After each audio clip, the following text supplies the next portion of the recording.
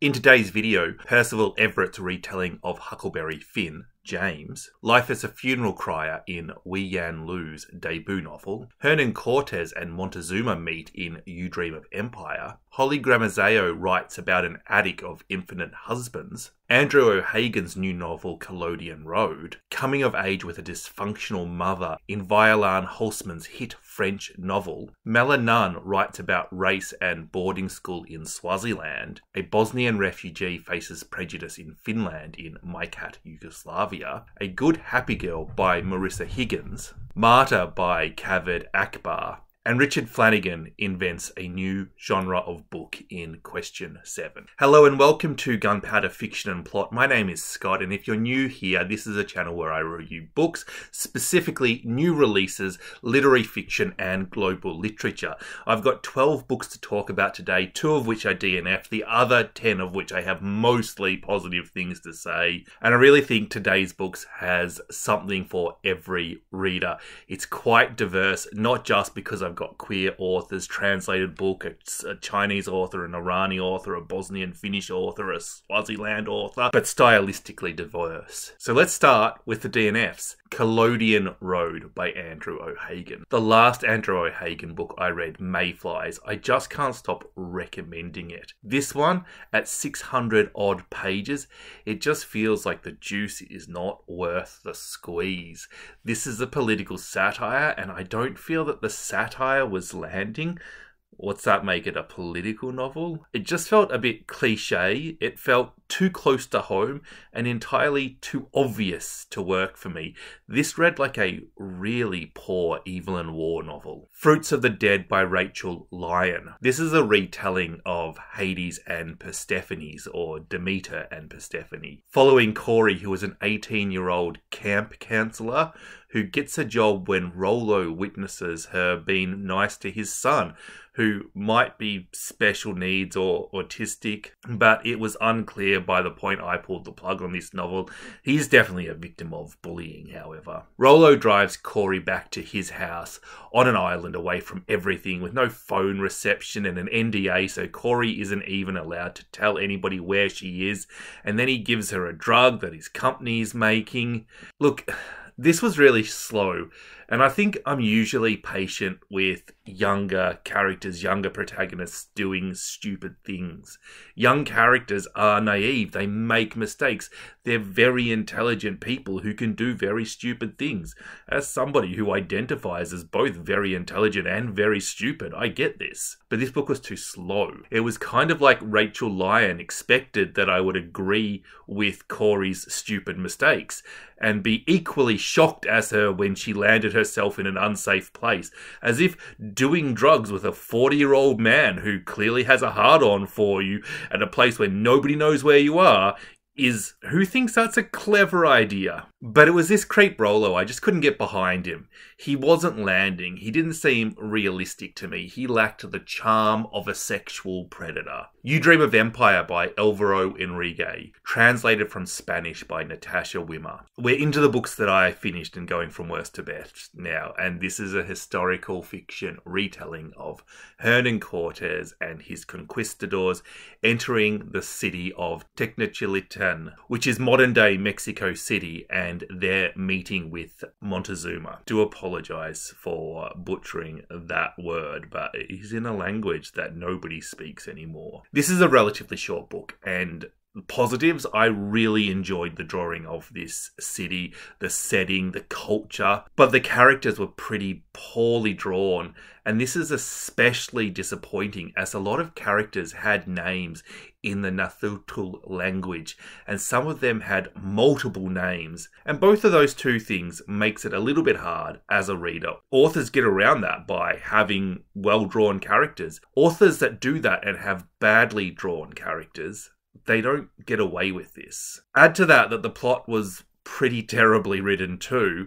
It was a real disorganized mess of a novel. It was hard to follow, and as a result, the intrigue and the politics of the place went completely over my head. Hard to tell if this is a fault with the original text or the translation, but a writing style that I really struggled with. Still, there is value in this book. The immersion in the culture and location it brings is very interesting. As I go from worst book to best book, this is a point in the video where the praise starts to outnumber the criticism. Everything to Come is essentially a good book. A Good Happy Girl by Marissa Higgins. This is another messy novel, but this time it's quite intentional. Helen has a type: married lesbian couples. Look, I've read a lot of queer books before, but I have never read a book that is exploring being a throuple before, and I would really like to read more throuple books. And I challenge anybody watching this video, I challenge you not to find the idea of throuples to be at least curious. Helen's parents have committed a disturbing crime, and her relationship with them is really messed up. It's complex and hard for Helen to get her head around while they're in prison. And we can really witness Helen looking for a relationship that she didn't have with her parents through her relationships with Catherine and Katrina. They're both pseudo-parents to her. Meanwhile, the married couple keep getting more emotionally and sexually intense, keeping Helen interested in the relationship. Helen's sexual preferences and desires are pretty out there, and you can probably say that there's some trauma, and trying to repurpose that is potentially the cause of some of this. But what those sexual kinks do is they help build this character, this insecure and a little bit outrageous character. And Helen must have been a very hard character to build and draw. She has depth. She is completely uneven, at times highly functioning, but more often she's pretty dysfunctional. A character whose shit is way too recent in her past for her to have sorted it out by now. This is a really messy and slightly chaotic book that very much will not work for every reader. It is going to divide readers. At times it's disgusting, and at times you do wonder, do we really need to hear that? But it is quite effective at building this character. When the Ground is Hard by Malla Nunn. This is a young adult novel from Swaziland about two girls who are outsiders and pushed together at a boarding school. Adele is one of the popular girls, but when Delilah says you're out, and she is forced to hang out with Lottie, who is underprivileged or just simply poor and bullied because of it. Lottie is friendly towards Adele, but Adele doesn't think of her as a friend to begin with. But they begin to form a bond over books, particularly Jane Eyre. And I can't help but think that the choice of Jane Eyre is not accidental when you consider where that book is set at the beginning and where these girls are in this novel. But this book is really about money and power and being a woman and the black-white divide. When a boy at the school goes missing, Lottie and Adele put their heads together and try and solve the case. And this shows us the underbelly of life in Swaziland. A lot of this book is about the racial divide in Swaziland, which didn't have apartheid like their southern neighbours, but have a lot of the same views and racism that caused apartheid in their culture. Adele has a black mother and a white father, but her father has another family, and the normality of this was a bit shocking. I think the treatment of mixed race people by black and white society is one of the best demonstrations of how white society is so much more racist than black society. I don't know if that was the intention of Nunn, or if because that's just a reality of the situation and Nunn was being true to her own experiences, that sung through. But these mixed race girls were very much treated differently by black and white people. I think this is a fantastic book. I think it's enjoyable to read. My criticism of it is that it is pretty obvious and it's not doing anything that hasn't been done 100 times before by other novels. But it was successful in doing what it intended to do. It was enjoyable to read, and I learned about Swaziland, a country I knew nothing about. My Cat Yugoslavia by Pajtim Statovci, translated from Finnish by David Hackson. There are two timelines to this novel. In the 1980s, a young Muslim Bosnian girl is married off to a man she hardly knows. The other timeline is a modern-day timeline based in Finland and following Beckham, the gay son of refugees who fled Yugoslavia. Beckham begins a relationship with a rather horrible cat, and this section takes on an almost Master and Margarita style absurdity. And while I think the Russian classic really mastered the dark comedy, I do think this book is comical and enjoyable in places, while tackling some rather dark issues. While a talking cat does mean that this is a magical realism novel, it is relatively gentle on the magical realism. There is a talking cat, and that is all. While the cat definitely symbolises something, as too does the snake, which doesn't talk, I think it offers insight into discrimination. Beckham is gay and an immigrant, and we see him discriminated upon because of these things, more so in this novel because he is an immigrant. But how would you label a man in a relationship with a cat? They are definitely lovers at some point, but are they gay or straight? What is the nationality of the cat? Is he a real cat or a person simply calling him a cat? Is he anthropomorphized? Is he literally a house pet? And the cat is saying all these horrible things to Beckham.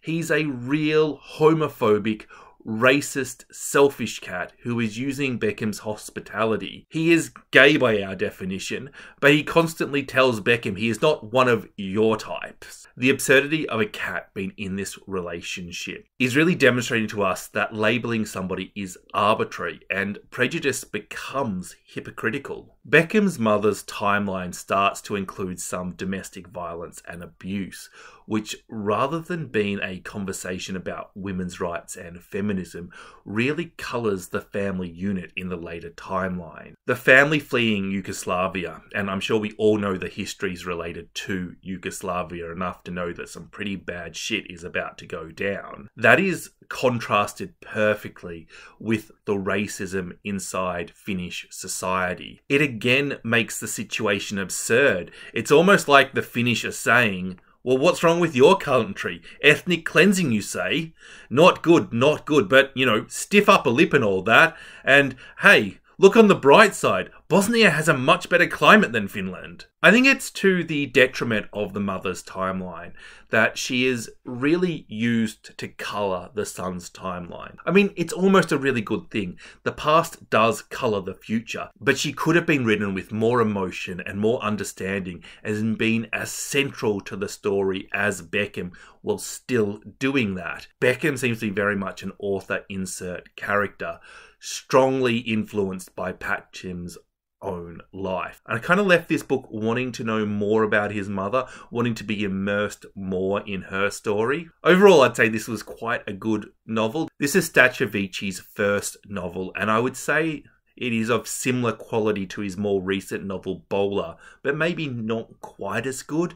A small improvement between the two novels, I would say. I read this as part of my Patreon book club, so it seems like the ideal time to thank my wonderful Patreons. We read 2 books a month together, and one is always translated, and then we chat about them in a video call. I love hearing other people's thoughts on these books that we read, and especially this one that we just read, because it was a little bit wackadoodle. And other people often see things that just didn't occur to me. We all read books from our own point of view, from our own experiences and our own knowledge. And I just can't help but to think of how lucky we are to be enriched by other people's points of view. So if you'd like to support this channel, please consider signing up to the Patreon and joining us. Question 7 by Richard Flanagan. Flanagan is looking at his past, and he's taking seemingly random events from the last century and linking them to his father's life and a rafting accident he was involved with when he was younger. Essentially, Flanagan is saying that an encounter between Rebecca West and H.G. Wells profoundly impacted and unintentionally completely changed the course of his life, even though that event happened before he was born. This is the cue for Flanagan to tell a series of seemingly disconnected stories. There's stuff about Einstein, there's stuff about Hiroshima, and Flanagan's own father's experience as a prisoner of war. And when Flanagan has finished telling these very loosely connected stories, I not only agree with his absurd claim that an unlikely romance between 2 of the best authors of their generation impacted his life, but also by extension, I'm convinced that my life and everybody else's life was impacted by their romance too. This book sits somewhere between a non-fiction history, a historical fiction, a memoir, and an autofiction. It has been labelled as genre-defying, and it is such an overused label, but in this case, it is very apt. I am literally not sure whether this is a fiction or a non-fiction book. Australia has some remarkable authors at the moment, but it's hard to imagine who could beat out Richard Flanagan as Australia's best author going around at the moment. And even if you can find somebody better than him, I think it's very uncontroversial to acknowledge him as a very rare talent who has written a book in Question 7 that evades classification. The Funeral Crier by Wenyan Lu. This is a novel about a woman who takes up funeral crying as a job because her lazy, good-for-nothing husband doesn't work. Going into this book, my knowledge of funeral criers was that they exist. I didn't realise that there was even a prejudice against them because of their association with death, which I think is such an interesting discussion of prejudice, because this prejudice against funeral criers, it's really a very stupid superstition. But also, who doesn't understand this prejudice? What is your opinion on gravediggers or undertakers and people who do those type of jobs? Yet these jobs are essential for how our society runs. If a gravedigger retires, another one gets hired, you could end up working as one. I mean, maybe not, I don't know your own situation. But the point is, there is a stigma around people who work with death. And that stigma is a little bit different in Chinese society to what it is in Western society, but it's very interesting learning about it. And we're not so much learning the minutiae of funeral crying, but the role it plays in society and the different ways it is seen by different people. The dedication and the care that our funeral crier has for her job is on display too. She's in a pretty toxic relationship with a man who is probably cheating on her, who is definitely been unkind to her. I did struggle to tell if this unkindness was banter, the completely blunt way Chinese people can sometimes talk to each other, or just plain cruelty. It kind of doesn't matter either. In good banter, I frequently call my wife stupid. But the reality is, she is the smartest person I know. She knows she is the smartest person I know, and she's quite secure in her intelligence. But I also make sure that I tell her that too. And that sort of balance, that is missing from the relationship in this book. Not only is the husband's cruelty about her sagging breasts and ugly face never contradicted, they are things that the wife thinks about herself. He is preying on her insecurities, whether he knows it or not. He's also very vocal about not liking the work she did, but of course, he's all too happy to spend the money she makes. Now, our funeral crier starts to develop feelings for another man, and I love the way that this was written. I didn't know if the husband was actually cheating, or if the wife was lying to herself and being an unreliable narrator to justify her own desire for infidelity, or if it was the author being conscious of who the narrator was and exactly what she knew. We are left in doubt about if the husband is actually cheating, and that doubt is the same doubt that the wife must be feeling in the book. And to create a feeling in the reader that matches the feeling that your character is going through, that is brilliant writing. There is also the theme of rural life and its disadvantages compared to Shanghai, where our couple's daughter lives. The concepts of family and love, the importance of passing down a name, and of course, death. If every author I read is as talented as Wenyan Lu, then my reading would be greatly improved. This is a book that maybe is slightly lacking in his ambition, but I feel makes up for it with just a stunning execution of this novel. Martyr by Kaveh Akbar. Cyrus is a young Irani man living in the US who inherits a payout from the US government after a flight which his mother was on board is shot down and she was subsequently killed. Cyrus is an alcoholic. He's an addict and he's becoming obsessed with his uncle, a man nicknamed the Angel of Death for riding into battle for the sole purpose of comforting the dying. One day Cyrus discovers a painting of a man who just might be his uncle. It causes him to dig up his past and investigate, leading him to a terminally ill artist in New York. I can't help but to think of the cyclic nature of that. Cyrus finding this woman while she is dying, while looking for his uncle who looks after the dying, and the comfort he ultimately provides this woman and that she provides to him. This is quite a plotty book, and the plot is fantastic too, but it is one of these books that is quite challenging to review and avoid spoilers. You really do need to trust this author, buy into the book, and know that wherever you land, it's going to be satisfying and both an interesting and an enjoyable ride. Personally speaking, prose is not something I care too much about when I'm reading, but Akbar is very clearly talented at writing prose. You know, exactly the sort of thing you might expect from a poet turned author. Major themes in this novel include terminal illness, addiction, art, migration, abusive relationships, death, grief, and acceptance. I think the existential crisis that Cyrus went through could have been explored a little bit better. I did feel somewhat kept at a distance from Cyrus at times. I don't want to criticise Akbar's character work too much, lest you think that he did a poor job of it. Quite the contrary, his character work is second only to his plot work. But for me, this novel, it's a high 4-star, almost 5-star book.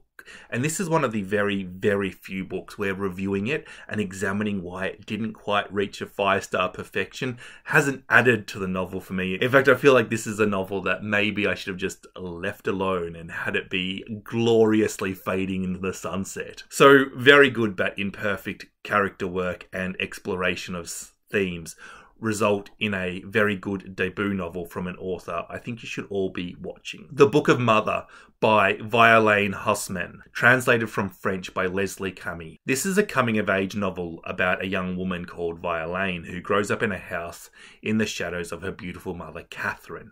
And this is much more a character portrait of the mother than it is a coming-of-age of the daughter. Catherine is such a flawed character. She borders on problematic and dislikable at times. She is clearly troubled, stressed, and fighting for her own place in the world too. And this is really summed up with the relationship Catherine has with the father of her 2 daughters.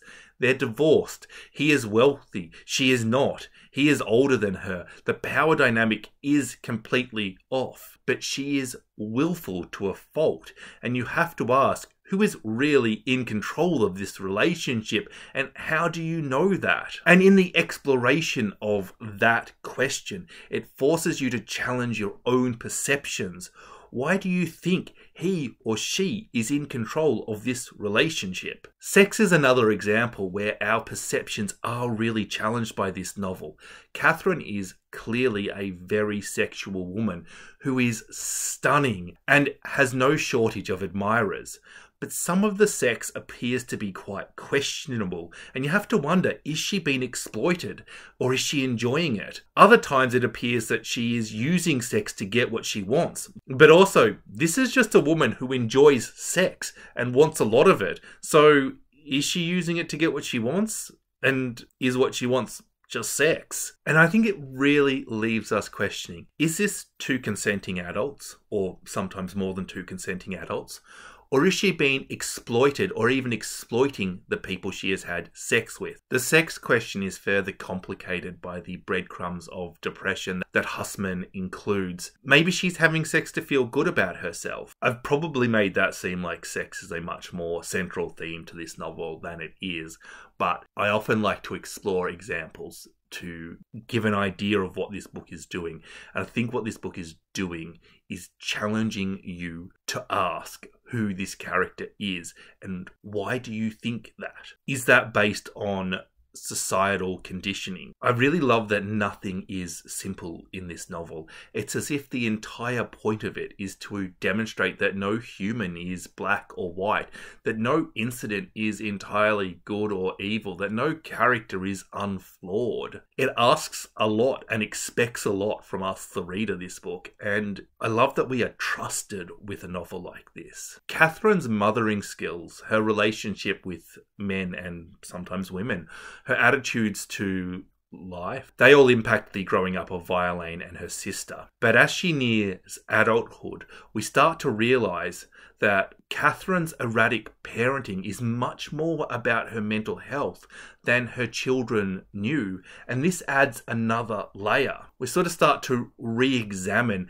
everything that she did before through another lens. This is darkly funny. The prose is beautiful. It has amazing character work. This was both such an easy book and such a hard book to read because it was so digestible, but it really does force you to empathize with the characters completely and forgivingly. The plot could have been about these characters watching paint dry, and I really would have been engaged by this book. I really like this book. It's just a fantastic novel. Both the author and the translator should be very proud. The Husbands by Holly Gramazio. As a little aside, I want to ask you, what is the difference between a good book and a successful book? Are they always the same thing?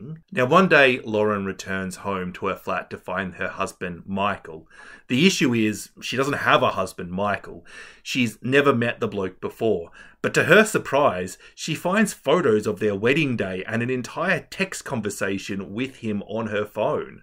Then Michael goes up to the attic to change the faulty light bulb, and he is replaced by a completely new husband. Lauren has a magical husband-swapping attic. And if she doesn't like the man who's walking down from it, all she has to do is send him back up, ask him to replace a light bulb, and she gets an entirely new one. If you are looking for a deep read probing the purpose of relationships and how the people we happen to meet shape the world around us and who we are in that world, then this isn't the book you're looking for. If you want a novel that isn't taking itself seriously at all, that is both funny and charming and simply a good time, then this is the perfect novel for you. The premise of this book is somewhat ridiculous, and the book treats that with the solemnity it deserves.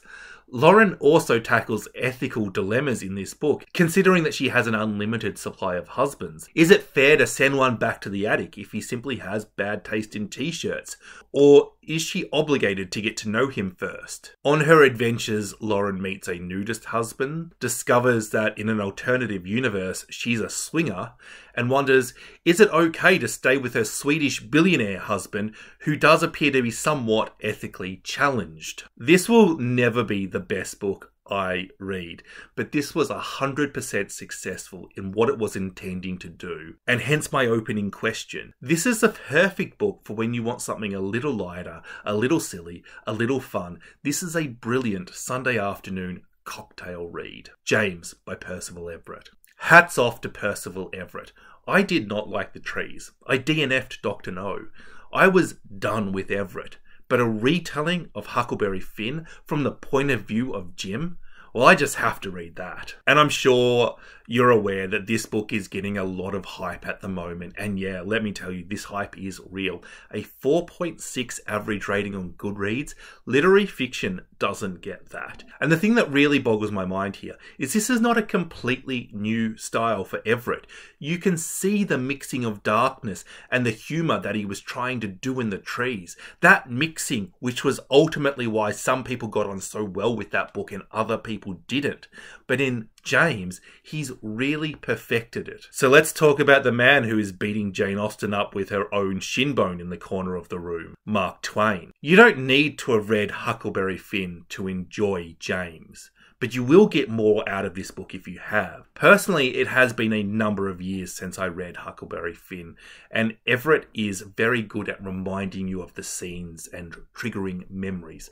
Definitely no need to reread Huckleberry Finn, unless of course you want an excuse to do that, in which case, go for it. Telling the story from Jim's point of view does give Everett a little bit of license to create things too, as Jim isn't with Huck the whole time. Everett has reimagined parts of Huck Finn too, the relationship between Huck and Jim. I don't believe that that is consistent with Twain's version of Huck, but it is an excellent example of when an author can ignore the original text, because this change adds to the themes and experiences. And when you figure out what Everett is doing with it, you get to re-look at the whole story, whether it's Everett's version or Twain's, in a completely different light.